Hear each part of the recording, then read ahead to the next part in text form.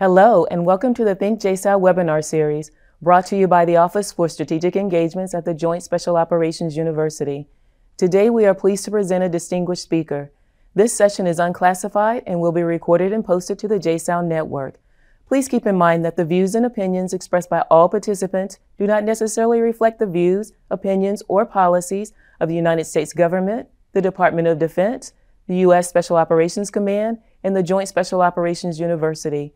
If you have questions after the session, please email thinkjsou@jsou.edu.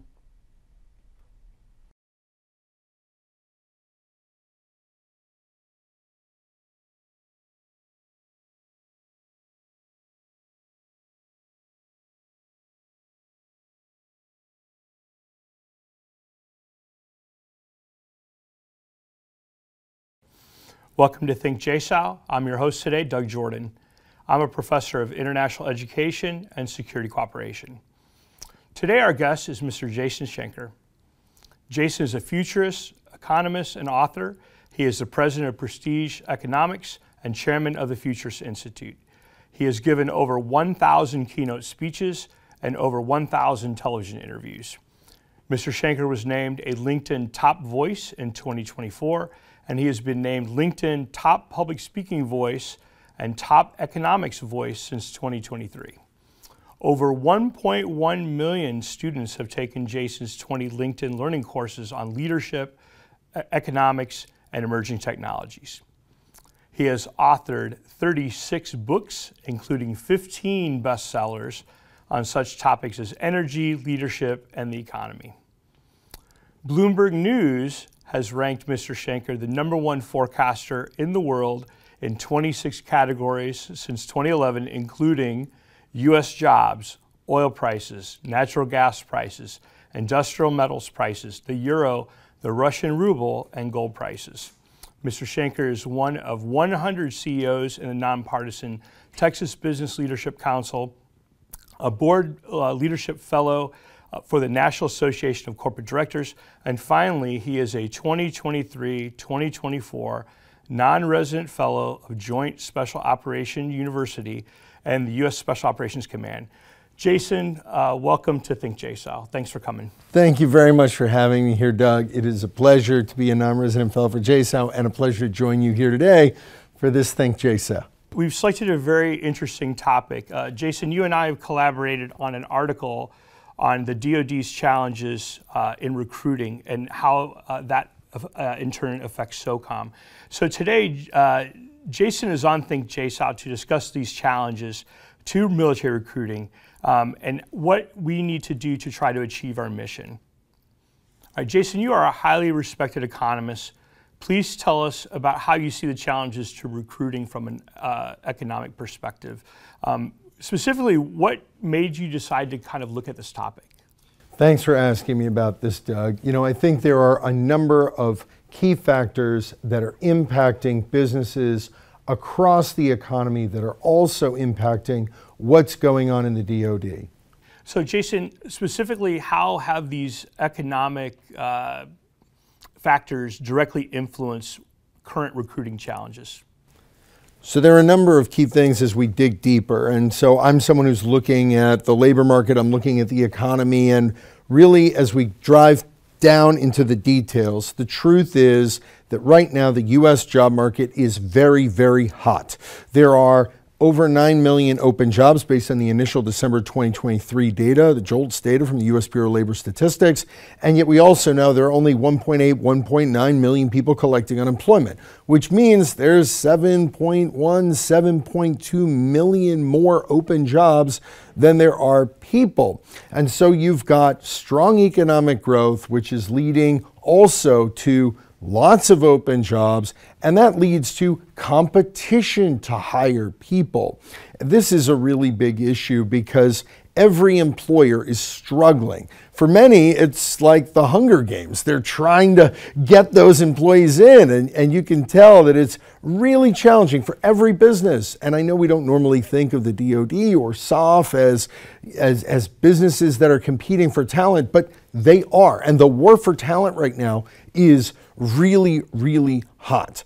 And you add on top of the strong growth and the very tight labor market, the strong jobs, all that stuff, you add to that high wages that you've seen just since between February of 2020 and January of 2024. Just in that period, wages have gone up $6 an hour. And so that's really competitive for all areas.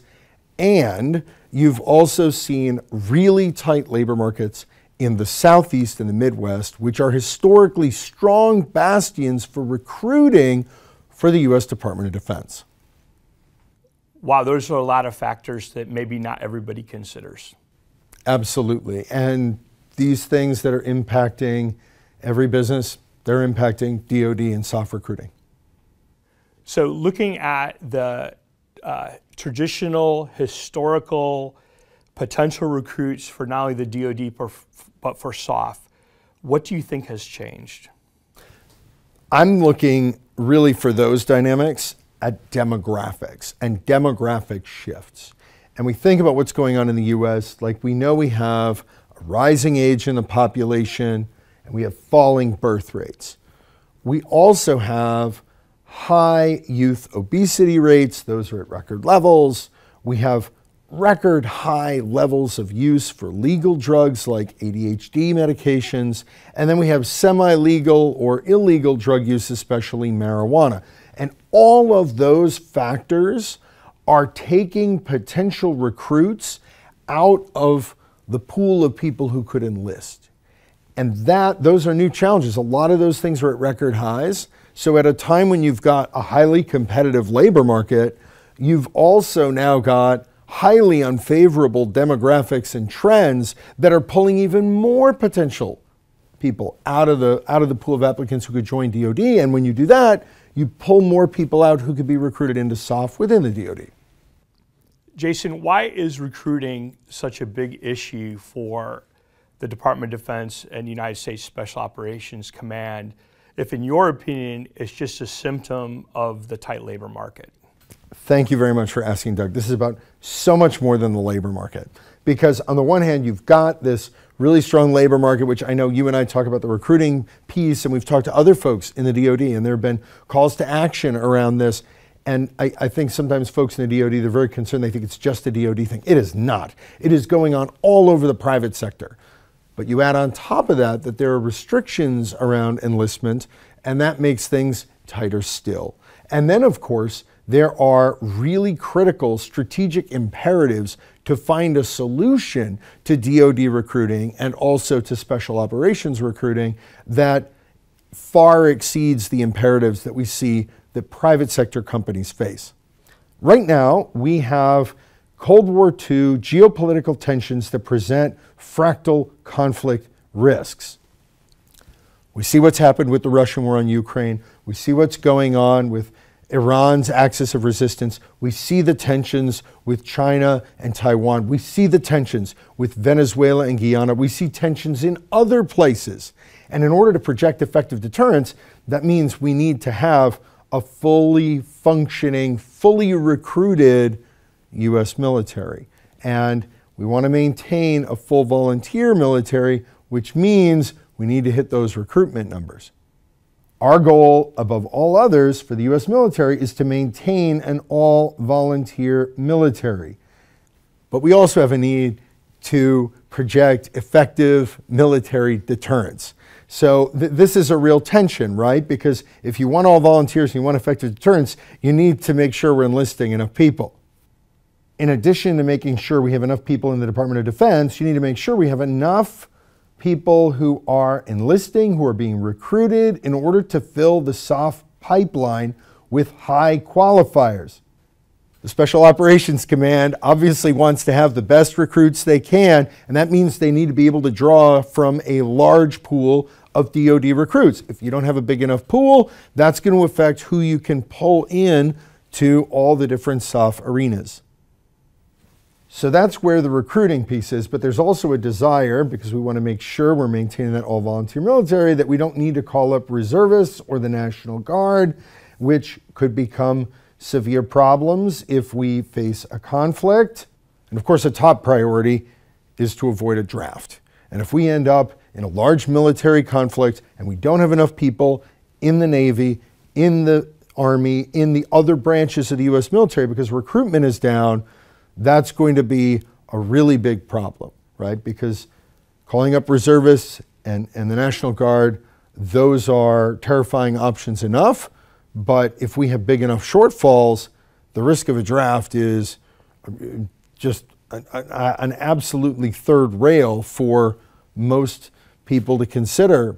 But if we end up in a conflict and don't have enough people in our military, that becomes a real risk. Now, would I put that as a high probability risk? No, but it's a much higher probability than it should be. And it's a major risk because we aren't filling the pipeline enough. There's a piece with that because having a draft or bringing in the reserves or National Guard, I would assume that's going to have impact on the civilian recruiting also, because you're taking people away from their civilian jobs, so it's a second and third order effects.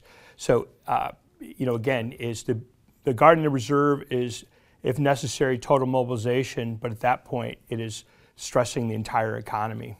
Absolutely, right? And we have such a tight labor market, pulling even more people out, especially in fields like healthcare, where there are massive numbers of unfilled jobs, where we have, with an aging population, ever-growing healthcare needs. You start pulling out reservists and National Guard out of any industry, but I think especially now of healthcare, that will have massive ripples across the economy. Also first responders. First responders as well, of course. School teachers. Absolutely. People that belong in the Guard and Reserve or serve in the Guard and Reserve, often they work in other federal agencies also, so it's also affecting other aspects of the government. And a lot of reservists and National Guard who work in special operations are high-performing people in other, in their civilian career also. So.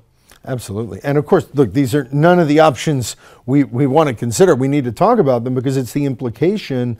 If you don't have enough people enlisting, you need to project deterrence. We need an effective military. Where, at some point, where do we get the people if the people aren't being recruited or aren't enlisting? This is why this is such a horrific problem and such a serious challenge, and why you and I have been working on this now for many months. So, what are some ideas or suggestions that you have for addressing some of these issues? I'm glad you asked this question. I see two potential groupings of solutions. The first grouping falls under what I know in the work we've done we refer to as new pools of talent. And this involves a few separate areas. This includes demographic targeting, where we might be looking at targeting specific demographics and trying to create more applicant pools where we're tapping into people who are most likely to enlist.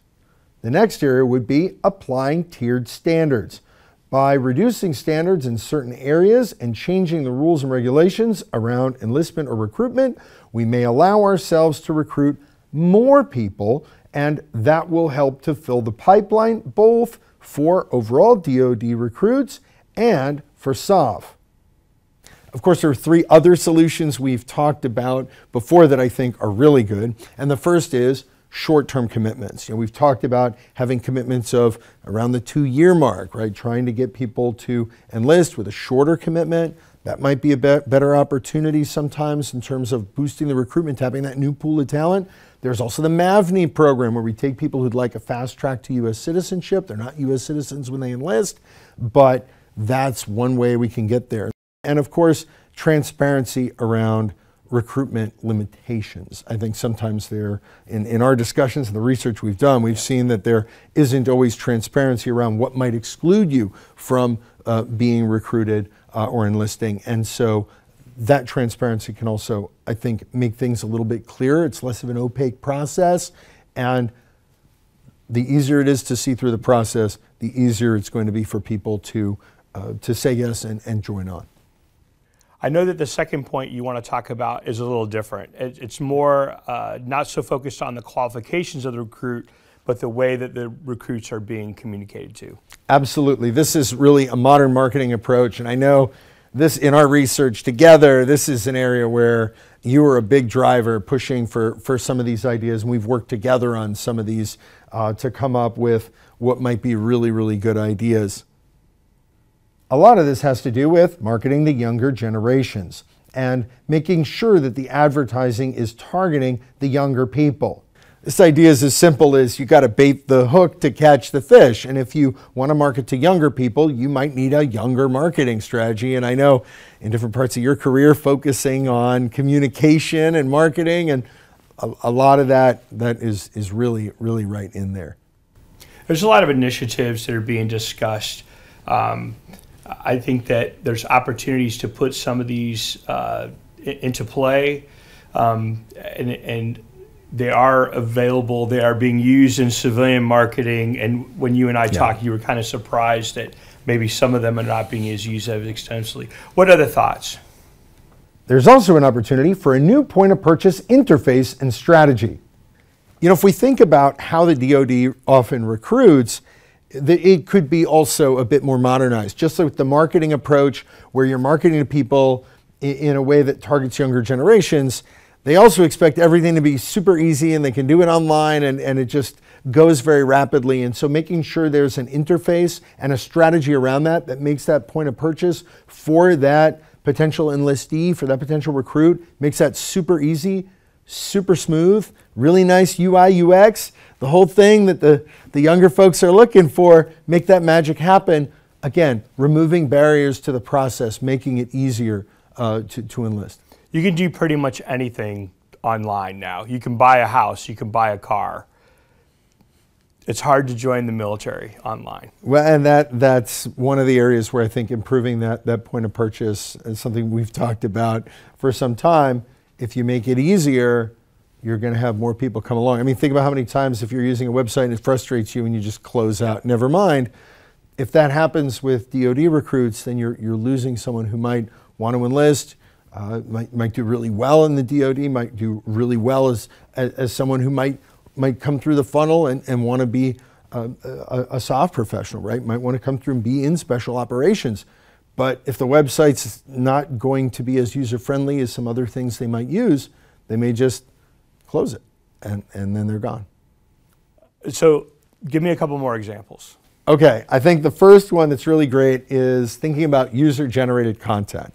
And I know we've both seen online on different platforms videos of different folks who are in the DoD, and some of it's really interesting and exciting and engaging, but there could be more of it. Yeah. And so I think pushing more user-generated content's really important. And then tied to that, you know, I think something that's very unfortunate, and like I grew up in the 80s, and I know you grew up just a little before I did, because we're about the same age. There was, at that time, you know, people unfortunately talked a lot about homeless vets, and we still hear that. But I got to tell you, out of a lot of the folks I know who've been in the DoD, who've been in the military, a lot of them have become wildly successful. And I know a lot of millionaire vets. Where's the Millionaire Vets campaign? Why aren't we hearing that? Why is the news story, well, they're homeless vets, right? Why are we still hearing this decades later? Why aren't we hearing about millionaire vets? People who go into the DoD, they join the military, they enlist, they learn skills, they learn how to work with other people, they serve their country, and then they come out, they take those skills, they grow a career, they start a business, they do all kinds of things. They become wildly professionally successful. Why is that story not being told? And I'm someone who's a civilian, but who knows and works with a lot of veterans who become wildly successful in their careers. That story should be told all the time, and it's just not out there.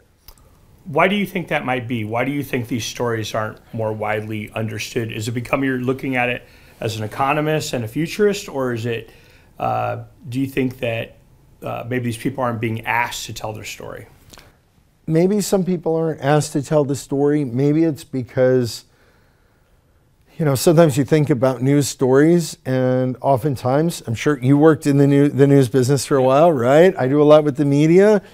You've heard the phrase, if it bleeds, it leads, right? Sad news stories get the top of the hour, right? Those are the first things you're going to hear. Success stories, the happy things you hear, the kitten that gets adopted, the kid who goes on to Hometown Kid Makes Good. Success stories, that's in the last couple of seconds of the news show. You almost never hear the good stories because that's not what pulls people in.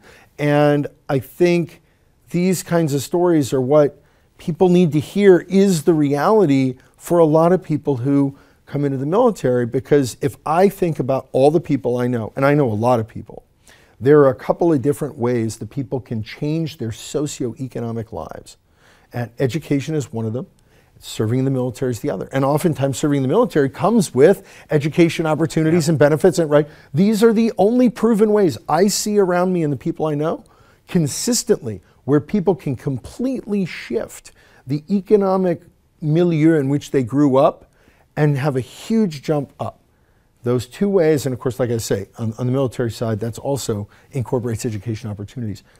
I think that story needs to be out there, but I think it's maybe not something that pulls people in. So, we talked a little bit about this, but do you think there is evidence of a competitive advantage of people who served in the military? That when they serve in the military and they have additional opportunity, some of it's kind of evident in like GI Bill and home loan, things like that. You serve honorably, but are there other things in this economic situation where are you more highly recruited if you have military experience? Have you seen any data around that? I mean, I do think yes, and I think people who do have a military background, who served their country, who are veterans, right, there is usually, in many places, right, there's preferential hiring around that. So I think that's true. But more important than any kind of statutory preference that might exist within a company's hiring regulations is the fact that most people who've gone through the military have had to work with a lot of different kinds of people. Yeah. And if we think about what does it take to be an effective person operating in the economy today, working for a company, you have to be able to work with people. And that's really, really important. And people who've served in the military have worked with different people in different places, in different cultures. And I think that's an advantage. One of the things we've talked about is the concept of at JSOU, at SOCOM, we would call these design inquiry. We bring people in to think about hard problems. Our collaboration has kind of been a design inquiry for both of us. So what do you think, in the process you and I have done in our research, some things that you've discovered or didn't think about, and how do you think if the military, Department of Defense wants to change or improve their recruiting, how do you think a larger experiment of this type, design inquiry, bringing people in to talk about it, how has it benefited you, and how do you think it might benefit with this problem in the future? I think this is really important, right? Because you can't improve things you don't measure. And what you need here is, I know oftentimes we talk about measuring and data, people are thinking about quantitative numbers, but we're talking about you need qualitative data as well. And you can derive something from that. And I think figuring out some of the things we've talked about, what does it take to market to that younger audience? What kind of user-generated content should we be trying to get to? How do we get to these things that people will react to? What is the right UI, UX for the website to make sure that we have an easier point of purchase? Like, how do we get to those things? And I think you're absolutely right. Design inquiry and design thinking in general, thinking about putting the customer first.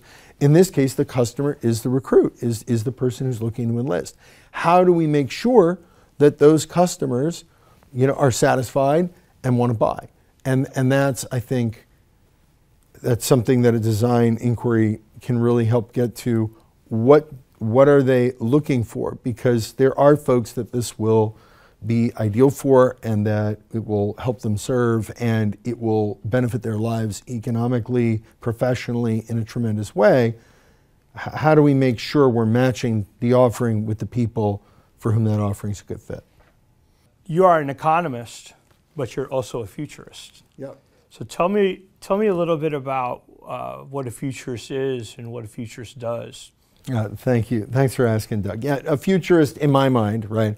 I'm always looking at trends of the past, data of the present, and I'm looking at those trends and the data in order to craft a vision of the future.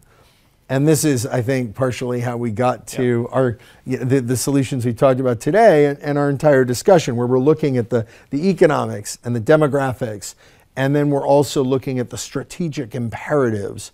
And then, all right, if these are the trends, right? And there's a saying in finance, the trend is your friend, although some of these trends are not very friendly for DOD and SOF recruiting. But if the trend is your friend, like don't think it's going to change, that's the trend. All right, we also have this strategic imperative. How do we take the data of the world in which we live and the trends in which we have? What does that look like in the future? And then how do we make sure we get what's called a preferred future? How do we get an outcome that solves the problem? In other words, how do we get to the level of recruiting where we can satisfy those strategic imperatives? And that's how we came up with our 2 groups of solutions. Yeah. And I think there's a lot of potential here in thinking that way, looking at the trends, looking at the data, craft the views of that future, get to the solutions. So part of what we talked about is kind of how the world is today, the current challenges are today. What's the trend? The trend is my friend. How do you see the next couple of years for recruiting? I think it's probably still going to be pretty tough because the labor market's likely to be still pretty tight. That being said, if there is an aggressive change to try to tap new labor pools, new applicants who could enlist and be recruited, and if there are new marketing approaches, that can still affect it. It's not going to be easy, but with the right strategic approach, it could be easier. I'd like to thank our guest, Jason Schenker, President of Prestige Economics and Chairman of the Futurist Institute, for spending some time with us today. If you have any comments about today's presentation, you can email them to thinkjsou@jsou.edu. I am Doug Jordan. Thanks for watching, and see you next time.